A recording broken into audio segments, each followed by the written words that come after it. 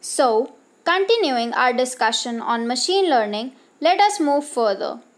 Machine learning, as we have studied till now, is automating the process of finding patterns or relationships in the data.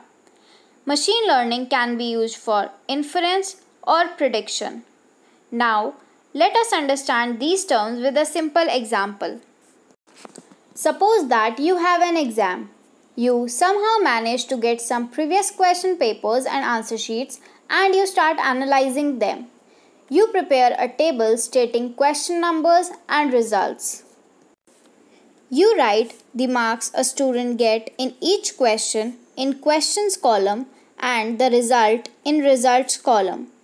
On creating more rows for each answer sheet, you get the following data set.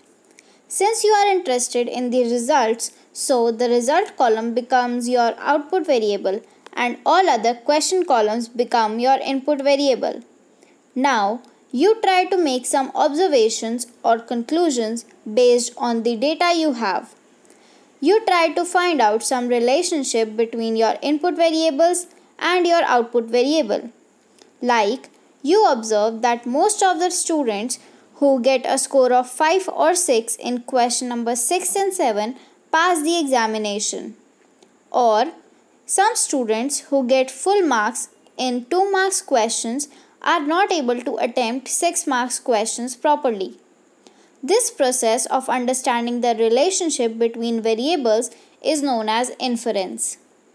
Now, after giving the exam, you analyze that how many marks you would get in every question. And then by comparing your possible marks with the data set you have, you make a calculated guess that either you will pass the exam or not. Here, you are trying to predict your result based on the data you already have. This is known as prediction. In prediction, you are not concerned about how the variables are internally dependent on each other, and the only thing that matters is your predicted output. But in inference, getting a correct prediction is not the priority. We are more concerned about finding and understanding the relationship and dependencies between the variables. So, representing the difference between prediction and inference in a tabular format will be